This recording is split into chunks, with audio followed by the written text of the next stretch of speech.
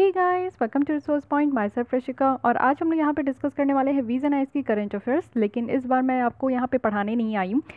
ये हम लोग का रिवीजन वीडियो है। इट मीन्स कि मैं यहाँ पे पूरी जो जुलाई मंथ की कंप्लीट करके रखी हूँ वीज़ एंड आइस की मैगजीन, उसको आज के डेट में हम लोग जो है रिवीजन कर लेते हैं। बहुत स्टूडेंट का ये कंप्लेन था कि मैम रिवाइज़ कैसे करूँ, रिवीजन नहीं हो पाता है, कुछ शॉर्ट वीडियोज़ बनाइए।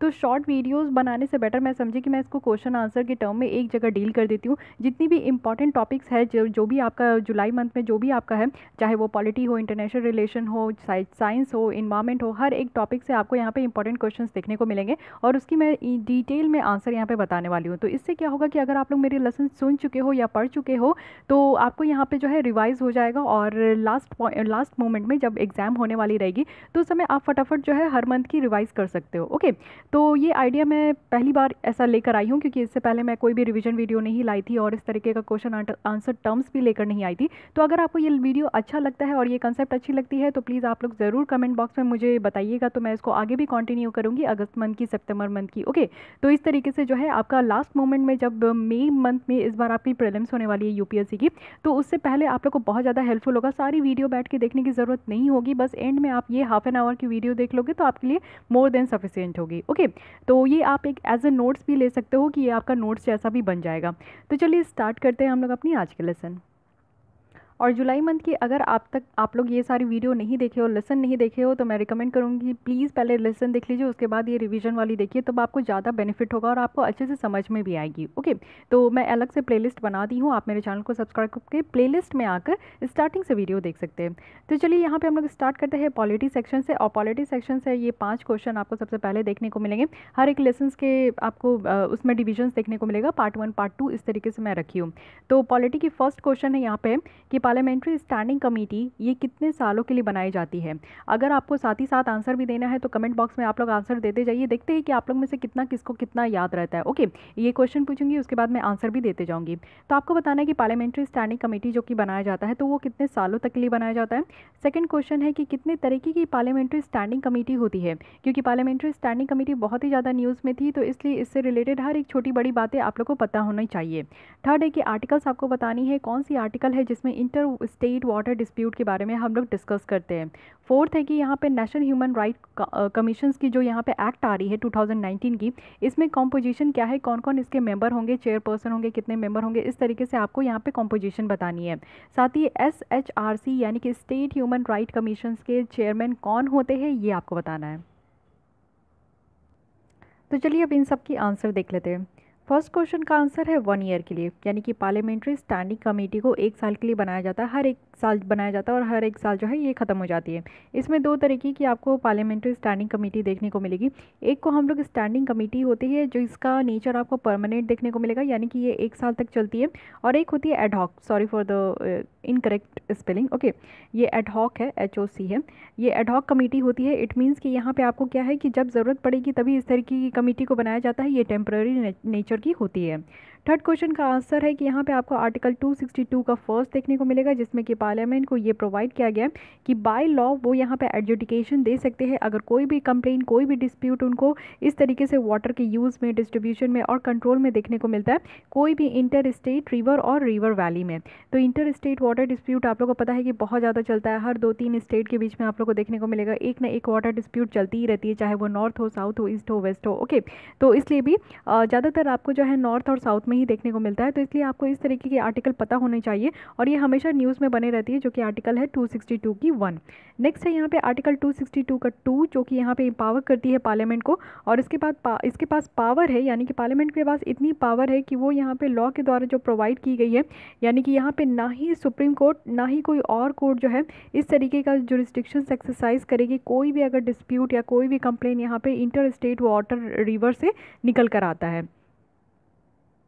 तो ये दोनों आर्टिकल आपको याद रखना है। आर्टिकल 262 जो है सिंपली यहाँ पे इंटर स्टेट रिवर वाटर से रिलेटेड है, और आर्टिकल 262 यहाँ पे पार्लियामेंट को पावर दी गई है कि यहाँ पे सुप्रीम कोर्ट ना ही कोई और भी कोर्ट इस तरीके की अगर कोई भी डिस्प्यूट है, कंप्लेन है, तो वो यहाँ पे रिजॉल्व करेंगे नहीं, यहाँ पे सिर्फ पार्लियामेंट ही रिजॉल्व करेंगे, ये यहाँ पे कहा गया है।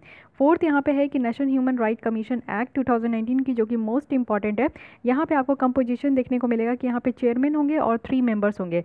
चेयरमैन आपके चीफ जस्टिस ऑफ इंडिया हो सकते हैं या फिर सुप्रीम कोर्ट के कोई भी जज हो सकते हैं। सकते हैं। 3 मेंबर्स में से यहाँ पे कंपलसरी है कि 1 मेंबर आपकी विमेन होनी चाहिए। ओके, वहीं अगर हम लोग स्टेट ह्यूमन राइट कमीशन के चेयरमैन की बात करें तो यहाँ पे चीफ जस्टिस होंगे या फिर जज ऑफ हाई कोर्ट होंगे। चीफ जस्टिस किसी भी हाई कोर्ट के होंगे या फिर जज ऑफ हाई कोर्ट होंगे। ओके, तो ये स्टेट की बात की जा रही है तो ऑब्वियस यहाँ पे स्टेट के चीफ जस्टिस होंगे और जज भी यहाँ पे स्टेट के हाई कोर्ट के होंगे। ओके, तो इतनी क्वेश्चंस का आंसर आपको याद रखनी है। नेक्स्ट हम लोग आते हैं इंटरनेशनल रिलेशन में। तो इंटरनेशनल रिलेशन में जो जुलाई मंथ की है वहाँ पे जितनी भी आर्टिकल्स है उससे रिलेटेड आपको इंपॉर्टेंट क्वेश्चंस देखने को मिलेंगे। फर्स्ट है कि यहाँ पे RCEP regional cooperation economic partnership में कौन कौन सी यहाँ पे मेंबर कंट्री है उनकी नाम आपको याद होनी चाहिए। साथ ही सेकंड क्वेश्चन है कि कौन सी कंट्री बेस्ड ये टेररिस्ट ग्रुप है, क्योंकि ये सारी टेररिस्ट ग्रुप हमेशा न्यूज़ में बने रहती है तो आपको पता होना चाहिए कि ये किस कंट्री की है। तो ये लश्कर तैयबा, जमात उद दावा या फिर जैश ए मोहम्मद, तो ये किस कंट्री बेस्ड टेररिस्ट ग्रुप है ये आपको बतानी है। साथ ही थर्ड क्वेश्चन है कि 16 RCEP participating country account for almost कितना वर्ल्ड की पॉपुलेशन, यानी कि ये आपकी फिलिंग द ब्लैंक्स की टाइप की है तो यहाँ पे आपको एग्जैक्ट डेटा पता होना चाहिए कि RCEP जो पार्टिसिपेटिंग कंट्रीज़ है इसमें 16 टोटल मेंबर है और यहाँ पे ये वर्ल्ड की पॉपुलेशन में कितना कंट्रीब्यूट करती है। नेक्स्ट यहाँ पे है कि आपको बतानी है कि RCEP जो है यहाँ पे आपका ग्लोबल GDP के परसेंटेज में कितना यहाँ पे कंट्रीब्यूट करती है और ये आपका quarter of the world export भी होता है। तो ये 4 क्वेश्चन का आंसर आपको बताना है। चलिए हम लोग देख लेते हैं। पहले आप लोग जब भी मैं पूछूँ तो आप पॉज करके अपना आंसर भी दे सकते हो, या तो आप कमेंट बॉक्स में लिख सकते हो या तो अपने मन में या तो कहीं भी लिख सकते हो। ओके, तो फर्स्ट क्वेश्चन का आंसर है कि RCEP में टोटल आपके 16 मेंबर कंट्री होते हैं। यहाँ पर 10 आपको जो है आसियान मेंबर के देखने को मिलेगा, association of south east Asian nation का, जिसमें कि आपकी ब्रुनेई है, Cambodia, Indonesia, Laos, Myanmar, Malaysia, Philippines, Singapore, Thailand and Vietnam. इसके अलावा आपके 6 फ्री ट्रेड एग्रीमेंट पार्टनर है। तो 6 फ्री ट्रेड एग्रीमेंट पार्टनर कौन कौन है? China, Japan, India, south Korea, Australia और न्यूजीलैंड है। तो ये 16 मेंबर ग्रुप है, इसको आपको याद रखना है। आप कभी कभी देख लेते हो कि प्रीलिम्स में डायरेक्टली इस तरीके का क्वेश्चन पूछा जाता है। आसियान से ही पूछा गया था इस तरीके का क्वेश्चन कि कौन इसके मेंबर है कौन इसके मेंबर नहीं है। तो आपको मेंबर याद करना होगा जो भी यहाँ पे ऑर्गेनाइजेशन बहुत ज़्यादा न्यूज़ में होती है। सेकंड, यहाँ पे आपको जो यहाँ पे जितनी भी मैं टेररिस्ट ग्रुप का नाम बताई हूँ ये सब जो है पाकिस्तान बेस्ड टेररिस्ट ग्रुप है जो कि लश्कर तैयबा है और जैश ए मोहम्मद है। ओके, साथ ही यहाँ पे आप देखोगे कि ये हाफ है, इट मीन्स कि यहाँ पे 16 RCEP जो पार्टिसिपेटिंग कंट्रीज़ हैं ये हमारे वर्ल्ड की पॉपुलेशन का हाफ ऑफ द यहाँ पे पॉपुलेशन कंट्रीब्यूट करती है, क्योंकि आप देख सकते हो कि सारी इंपॉर्टेंट कंट्रीज़ में इंक्लूड है। US नहीं है यहाँ पे, लेकिन China, Japan, India, south Korea, Australia और न्यूजीलैंड और बाकी यहाँ पे आप भी देख सकते हो कि साउथ ईस्टर्न की सारी कंट्री ऑलमोस्ट यहाँ पे इंक्लूड है। और साथ ही साथ ये GDP में कितना परसेंट है, तो ये RCEP का आप देखोगे कि 30% जो है ग्लोबल GDP का कंट्रीब्यूट करती है। तो ये भी एक बहुत ही इंपॉर्टेंट आपका इस तरीके का क्वेश्चन भी आपको स्टेटमेंट फॉर्म में मिल जाता है। नेक्स्ट आते हैं हम लोग इकोनॉमिक सेक्शन से। तो इकोनॉमिक सेक्शन से आपको 2-3 पार्ट में देखने को मिलेगा। तो फर्स्ट यहाँ पे कि आपको डेट बतानी है कि कब हम लोग जो है नेशनलाइजेशन ऑफ बैंक किए थे और ये 50 एनिवर्सरी हुई है अभी, तो कब किए थे इसकी आपको डेट बतानी है। सेकंड है कि आपको अमेंडमेंट का नाम लिखना है कि कितने नंबर का अमेंडमेंट है हमारे कॉन्स्टिट्यूशन ऑफ इंडिया में जिसके थ्रू राइट टू प्रॉपर्टी को यहाँ पे कर्टेल कर दिया गया था। टोटल हमारे आप देखोगे कि पार्ट 3 में फंडामेंटल राइट दिया गया है जिसमें कि राइट टू प्रॉपर्टी भी एक समय राइट होता था। तो टोटल वहाँ पे जो राइट आप देखोगे तो पहले जो है हमारे यहाँ 7 राइट होती थी, ओके, फंडामेंटल राइट, लेकिन राइट टू प्रॉपर्टी को यहाँ पे कर्टेल कर दिया गया हटाकर अब यहाँ पे टोटल जो है वो 6 फंडामेंटल राइट है। तो इसलिए आपको बतानी है कि कौन से नंबर का अमेंडमेंट यहाँ पे किया गया था जिसके थ्रू राइट टू प्रॉपर्टी को यहाँ पे हटा दिया गया है। थर्ड है कि रिजर्व बैंक ऑफ इंडिया को यहाँ पे नेशनलाइज किया गया था और ये इफेक्ट में कब से आया है, डेट आपको बतानी है। अगर आप बैंकों का भी एग्जाम दे रहे हो तो इस तरीके का क्वेश्चन आपसे फ्रिक्वेंटली पूछा जा सकता है। साथ ही फोर्थ क्वेश्चन यहाँ पे अगेन आपका फिलिंग द ब्लैंक्स टाइप में है कि मार्च 2019 के एंड में total sovereign date 103.8 billion dollar है। तो ये GDP का कितना परसेंटेज है ये आपको बतानी है। ओके, इस तरीके की जो क्वेश्चन होती है ना बहुत ही ज़्यादा कंफ्यूजिंग होती है, लेकिन आपको एग्जैक्ट कहीं ना कहीं तो लमसम याद करना ज़रूरी है क्योंकि इकोनॉमिक सेक्शन में इस तरीके के क्वेश्चन बहुत ही फ्रिक्वेंटली पूछ लिया जाता है। तो फर्स्ट अगर हम लोग डेट देखें नेशनलाइजेशन ऑफ बैंक का तो ये है जो कि हम लोग 50 एनिवर्सरी सेलिब्रेट कर रहे हैं। तो हम लोग सेलिब्रेट किए हैं 19 जुलाई 2019 को। डेट बहुत ज़्यादा इंपॉर्टेंट है क्योंकि हम लोग 15th एनिवर्सरी सेलिब्रेट कर रहे हैं नेशनलाइजेशन ऑफ बैंक का, तो ये भी आपको याद रखना है। साथ ही यहाँ पे 25th amendment of constitution of India में हुआ था जिसके थ्रू हम लोग राइट टू प्रॉपर्टी को यहाँ पे हटा दिए थे और राइट टू प्रॉपर्टी को हटा के हम लोग आर्टिकल 300A में इंक्लूड किए हैं, ये भी आपको याद रखना है। रिजर्व बैंक ऑफ इंडिया को RBI को नेशनलाइज किया गया था 1 जनवरी 1949 में और ये आपका किस एक्ट के ऊपर बेसिस था, तो reserve bank of India act 1948 के बेसिस पे। ओके, और यहाँ पे आपका 3.8% है, यानी कि at the end of March 2019 total sovereign date जो है वो यहाँ पे पे 103.8 बिलियन डॉलर, जो कि यहाँ पे 3.8% है हमारे जीडीपी का। तो इतने क्वेश्चंस का आंसर आपको यहाँ पे मिल गया। नेक्स्ट हम लोग आते हैं इकोनॉमिक सेक्शन 2 से। ये आपका जो है बहुत सारा पार्ट देखने को मिलता है, जो मैं लेसन हाफ एन आवर का डेली लेती हूँ। तो ये इकोनॉमिक सेकंड वाले पार्ट से आपको देखने को मिलेगा। तो यहाँ पे थर्ड क्वेश्चन, मैं यहाँ पे 3 क्वेश्चन दी हूँ। तो फर्स्ट क्वेश्चन यहाँ पे आपको बतानी है कि किस एक्ट में ऐसा लिखा गया कि कंपनी रजिस्टर की जाती है, और ये जो भी कंपनी रजिस्टर की जाती है वो यहाँ पे बिजनेस में इंक्लूड होगी। तो बिजनेस में इंगेज होगी, तो किस तरीके के बिजनेस में? Loan and advances, acquisition of share, stock, bonds, debenture, securities जो कि यहाँ पे गवर्नमेंट ऑफ लोकल अथॉरिटीज़ के द्वारा इशू किया जाता है। दूसरी मार्केटेबल सिक्योरिटीज़ जैसे कि नेचर और leasing, hire purchase, insurance, chit business. तो ये कौन से एक्ट के अंदर ऐसा कहा गया है, ये आपको बतानी है। साथ ही सेकंड है कि आपको 3 डिफरेंस बतानी है एनबीएफसी और बैंक के बीच में। ओके, और साथ ही यहाँ पे थर्ड क्वेश्चन है कि पॉन्जी स्कीम क्या है। पॉन्जी स्कीम भी उस समय बहुत ही ज़्यादा न्यूज़ में थी, इट मीन्स कि जुलाई मंथ में, तो इसलिए पॉन्जी स्कीम से भी आपसे पूछ लिया जाता है। लेकिन आपको लमसम आइडिया होना चाहिए कि इस तरीके का स्कीम्स का मेन एम क्या होता है। ओके, तो आइए इन तीनों क्वेश्चन का आंसर देखते हैं। फर्स्ट जो आपको देखने को मिलेगा, किसी भी कंट्री को, किसी भी कंपनी को अगर रजिस्टर किया जाता है तो वो यहाँ पे कंपनी एक्ट 1956 के तहत किया जाता है। वेरी वेरी इंपॉर्टेंट क्वेश्चन है और इंपॉर्टेंट एक्ट है, ये आपको याद रखना है, क्योंकि इससे रिलेटेड भी क्वेश्चन आपको प्रीलिम्स में देखने को प्रीवियस ईयर में मिलेंगे ही।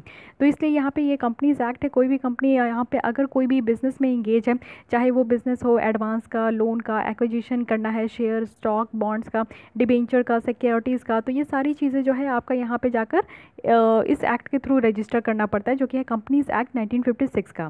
साथ ही 3 डिफरेंस अगर हम लोग एनबीएफसी और बैंक के बीच में देखें, तो नॉन बैंकिंग फाइनेंस यहाँ पे कंपनी और बैंक के बीच में अगर देखें तो एनबीएफसी जो है आपका डिमांड डिपॉजिट नहीं आपका एक्सेप्ट करती है।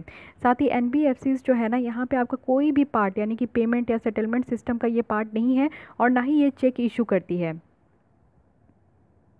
उसके बाद जो डिपॉजिट इंश्योरेंस फैसिलिटी है, deposit insurance and credit guarantee corporation का, तो ये भी आपका जो है जितने भी एनबीएफसी के डिपॉजिटर होते हैं उनको अवेलेबल नहीं होता है, लेकिन ये बैंकों में होता है। एनबीएफसी में क्या, बैंकों में क्या करते हैं कि आप जाके डिपॉजिट करते हैं, आप जितना भी पैसा डिपॉजिट करना चाहते हैं आप कर सकते हैं, उससे आप डीडी भी बनाते हैं, डिमांड ड्राफ्ट भी बना सकते हैं, डिमांड डिपॉजिट भी होता है आपका, लेकिन ये चीज़ आप एनबीएफसी में नहीं कर सकते हो। साथ ही आपको बैंकों से चेक भी मिलता है, क्योंकि आप वहाँ से एटीएम वगैरह भी लेते हो, साथ ही आपका वहाँ पे डेबिट कार्ड भी मिलता है, लेकिन एनबीएफसी में आपको यहाँ पे चेक इशू होते हुए नहीं दिखेगा। ओके, साथ ही यहाँ पे जो भी आपका डिपॉजिट इंश्योरेंस फैसिलिटी है, जो कि यहाँ पे DICGC देती है, जो कि deposit insurance and credit guarantee corporation है, वो यहाँ पे एनबीएफसी के साथ अवेलेबल नहीं है। ओके, तो ये 3 मेजर यहाँ पे डिफरेंस है जो कि आपको पता होना चाहिए एनबीएफसी और बैंकों के बीच में। पॉन्जी स्कीम की बात करें तो पॉन्जी स्कीम जो है एक इन्वेस्टिंग स्कैम है। इट मीन्स कि फ्रॉडलेंट, अगर गलत कोई भी करते हैं तो वो इन्वेस्टिंग स्कैम है, जो कि यहाँ पे प्रॉमिस करती है कि हाई रेट ऑफ रिटर्न देंगी, यानी कि 1 का 2 और 2 का 4 करने वाला जो कंपनी होता है ना, कि आप मुझे 1 लाख दो, मैं आपको 4 लाख करके दूंगा, तो बस ये कौन सी होती है? तो ये पॉन्जी स्कीम ही होती है, जो कि हाई रेट ऑफ रिटर्न भी देने का यहाँ पे वादा करती है, और लेकिन यहाँ पे रिस्क जो होता है ना इन्वेस्टर्स को, वो थोड़ा ही रिस्क होता है, और यहाँ पे जो ये जनरेट करती है रिटर्न वो अर्ली इन्वेस्टर्स से होता है, और ये यहाँ पे न्यू इन्वेस्टर्स को एक्वायर करने के लिए ऐसा करती है, क्योंकि बहुत ही ज़्यादा लोग ऐसे झांसे में पड़ जाते हैं कि आप यहाँ पे कम पैसे दीजिए, मैं आपको डबल करके दूंगा, फोर्थ करके दूंगा, हाई रेट में रिटर्न करके दूंगा। तो इस तरीके का जो फंडा होता है ना, यहाँ पे लोग बहुत ज़्यादा ट्रैप होते हैं, और ये इस तरीके से ये जो आपकी कंपनी इसमें इंक्लूड होती है उनको बहुत ज़्यादा मुनाफा होता है, इसलिए इस तरीके की कंपनी आपको फ्रिक्वेंटली देखने को मिलेगा। तो यही पॉन्जी स्कीम है, जो कि इन्वेस्टिंग करती है इस तरीके का स्कैम जो यहाँ पे होता है, तो उसको स्कैम को इन्वेस्ट करने के लिए इस तरीके की स्कीम लाई गई थी। ओके, अब आते हैं नेक्स्ट, इकॉनमी आपको 3 से देखने को मिलेगी, लेसन नंबर 3 है या, तो यहाँ पे आपको 3 क्वेश्चन है। फर्स्ट है यहाँ पे कि कौन सी कंपनी है जो कि first central public sector enterprise बन चुकी है, जो कि यहाँ पे गवर्नमेंट की ई मार्केट के साथ MOU साइन की है, यानी कि मेमोरेंडम ऑफ अंडरस्टैंडिंग को साइन की है। तो कौन सी यहाँ पे कंपनी है जो कि फर्स्ट हो चुकी है, उस कंपनी का नाम आपको बताना है। सेकंड है यहाँ पे कि disinvestment of equity in public sector enterprise continuously increases okay since 2014। तो आपको ये बताना है कि ये जो आपकी स्टेटमेंट है ये ट्रू है या फॉल्स है, यानी कि जो आपकी पब्लिक सेक्टर इंटरप्राइजेस में आप देखोगे कि जो डिसइन्वेस्टमेंट है वो यहाँ पे कंटिन्यूसली 2014 से बढ़ते जा रहा है। तो क्या ये स्टेटमेंट सही है कि गलत है, ये आपको बतानी है। थर्ड है यहाँ पे कि आपको 3 मेथड्स बताना है डिसइन्वेस्टमेंट का। डिसइन्वेस्टमेंट जो कि सरकार के द्वारा किया जाता है, तो किस किस तरीके से किया जाता है ये मेथड भी आपको बताना है, क्योंकि डिसइन्वेस्टमेंट बहुत ही ज़्यादा इंपॉर्टेंट टॉपिक है और हमेशा आप देखते हो कि गवर्नमेंट इस पर बात करती है।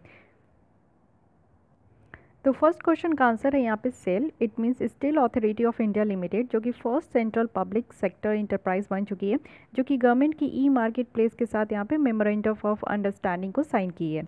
और सेकंड जो स्टेटमेंट है वो फॉल्स है, क्योंकि 2014 से यहाँ पे लगातार डिसइन्वेस्टमेंट जो है हमारी पब्लिक सेक्टर इंटरप्राइजेस में नहीं बढ़ रही है। कहीं भी आपको इस तरीके का अगर वर्ड देखने को मिलेगा कि मैंडेटरी है, कंटिन्यूसली है या फिर कंपलसरी है, ऑब्वियसली यहाँ पे 90% का जो होता है ना वो यहाँ पे आपको फॉल्स देखने को मिलेगा, क्योंकि ऐसा हो सकता है कि 2014 से एक लंबा टाइम हो चुका है, 5 ईयर्स 6 ईयर्स का गैप आपको देखने को मिल रहा है, तो कंटिन्यूसली कैसे ये इंक्रीज़ हो सकती है, ये यहाँ पे इस तरीके का जो स्टेटमेंट होता है इसको आप फॉल्स ही कह सकते हो। ओके, और 3 मेथड्स जो होती है डिसइन्वेस्टमेंट के लिए वो है stock market, ETF, institutional placement programme.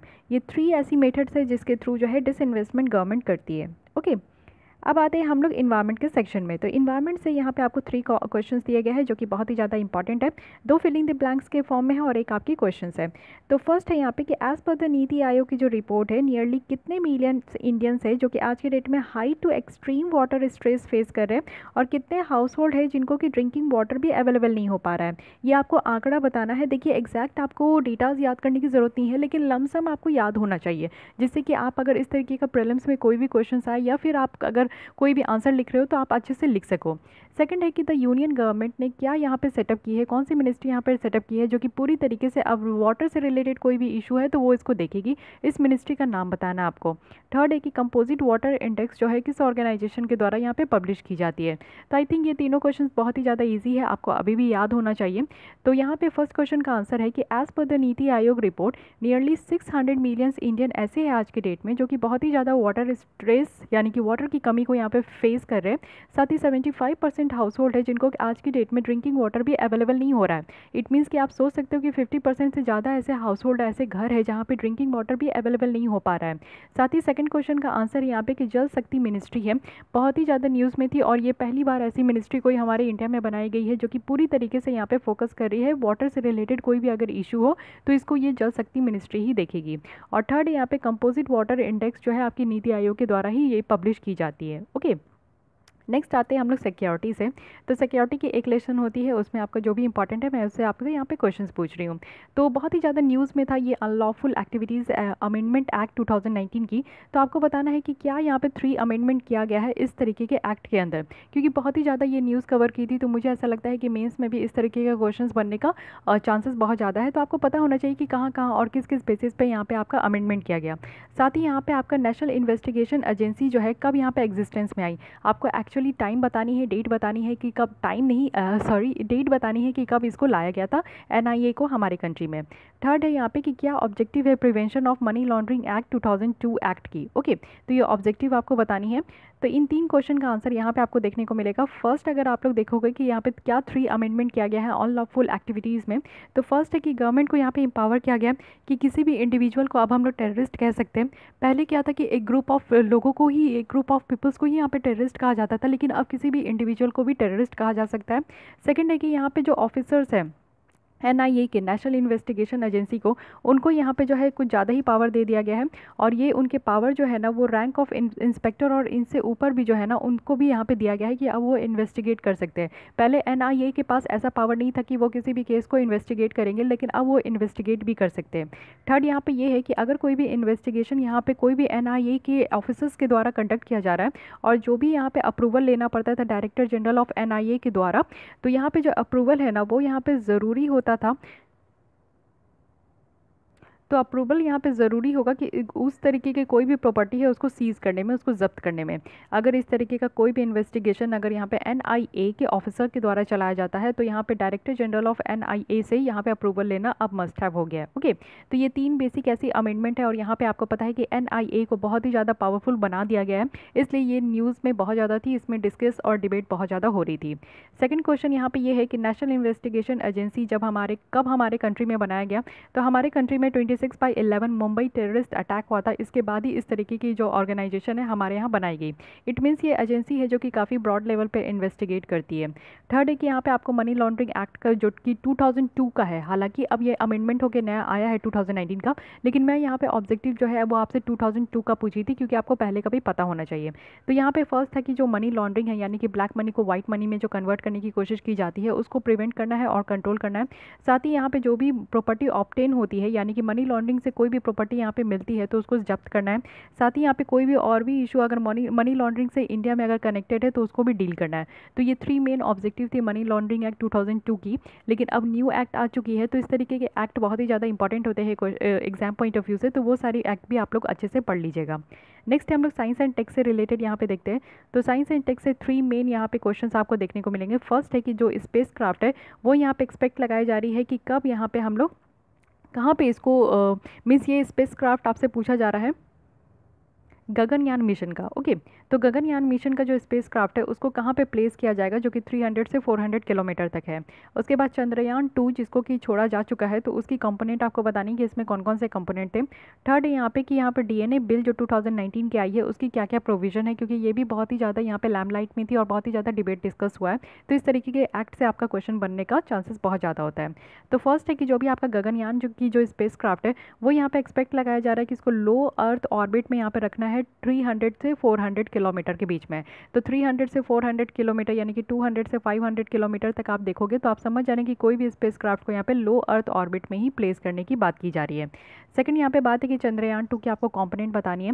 तो चंद्रयान 2 में 3 कंपोनेंट है, एक ऑर्बिटर है, दूसरी यहाँ पे लैंडर है और थर्ड है यहाँ पे प्रज्ञान जिसका नाम रोवर है। इट मीन्स रोवर है जिसका नाम यहाँ पे प्रज्ञान रखा गया है। तो लैंडर का नाम यहाँ पे विक्रम रखा गया है।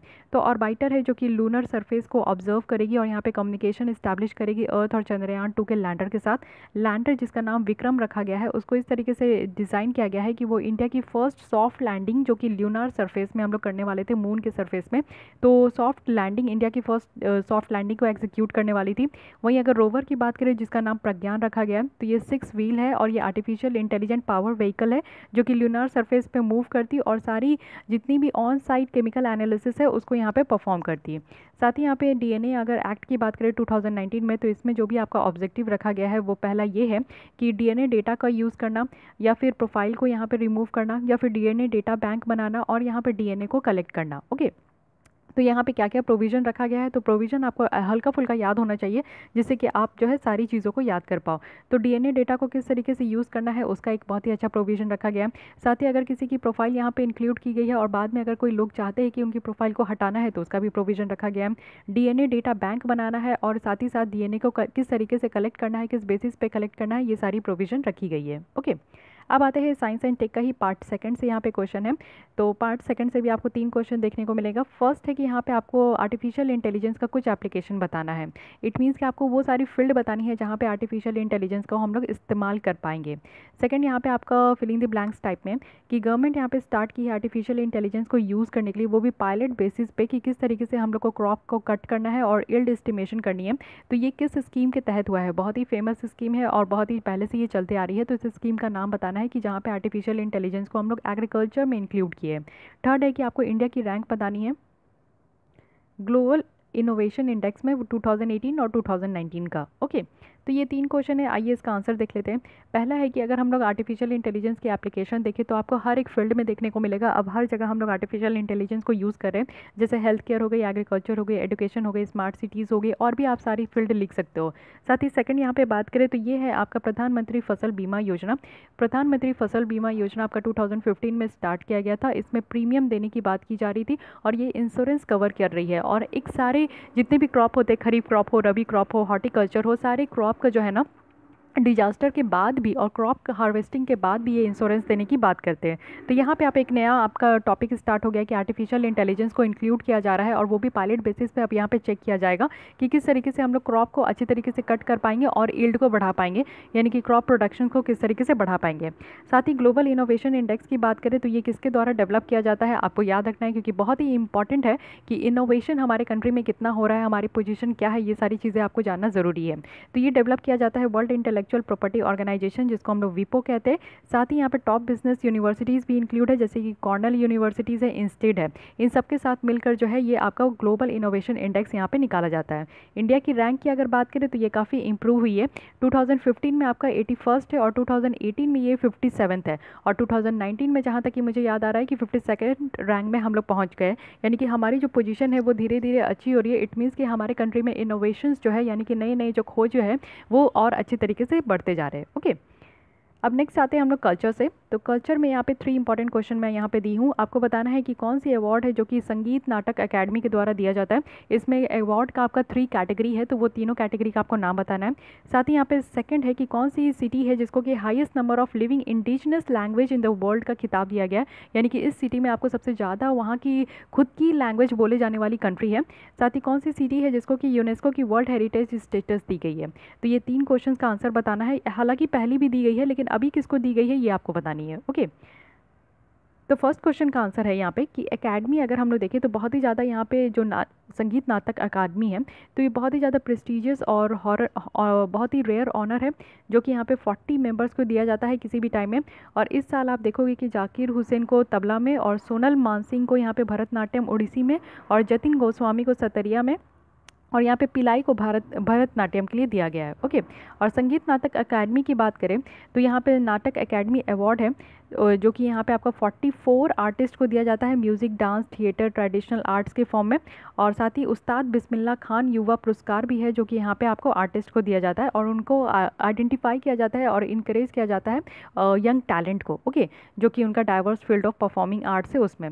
तो ये आपको पता होना चाहिए कि डिफरेंट यहाँ पे फील्ड में दिया जाता है। सबसे पहले अवार्ड जो है यहाँ पे आपका जो है फेलोशिप ऑफ एकेडमी है, जो कि यहाँ पे मोस्ट प्रेस्टिजियस है इस नाटक अकेडमी के अंदर, वो दिया जाता है। सेकंड है यहाँ पे संगीत नाटक अकेडमी अवार्ड, और थर्ड है यहाँ पे द उस्ताद बिस्मिल्लाह खान युवा पुरस्कार। ओके, युवा पुरस्कार है, यानी कि ये यंग जितने भी टैलेंट है उनको इनकरेज करने के लिए ये अवार्ड दिया जाता है। सेकंड है यहाँ पे कि पपुआ न्यू गिनिया है, जिसमें कि आपको देखने को मिलेगा कि यहाँ पे आपका highest number of indigenous language है जो कि उस कंट्री में बोला जाता है, और उनकी खुद की जो लैंग्वेज है वो है 840।